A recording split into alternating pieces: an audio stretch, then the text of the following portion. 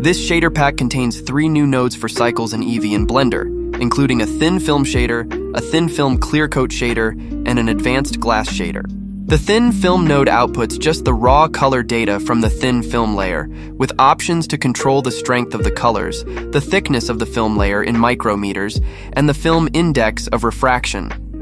The film thickness and IOR play together to give you the result that you need in a physically correct manner.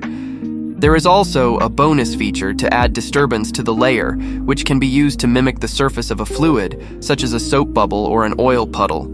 with the added option to adjust the scale of the disturbance. The thin film clearcoat node can be dropped into your existing node tree to easily add a thin film clearcoat layer to your material.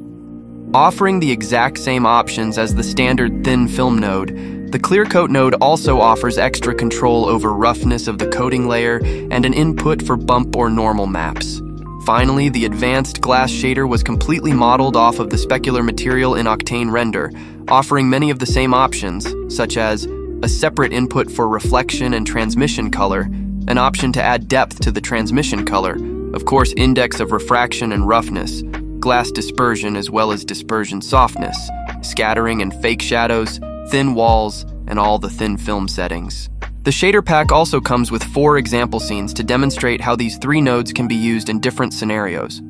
One which uses the advanced glass shader to create a soap bubble material, one which uses the thin film clearcoat node to add a colorful clearcoat layer, one which uses the thin film node to create oil puddles, and another which uses the advanced glass shader to create a subsurface scattering material. Head over to the link in the description to get this pack now.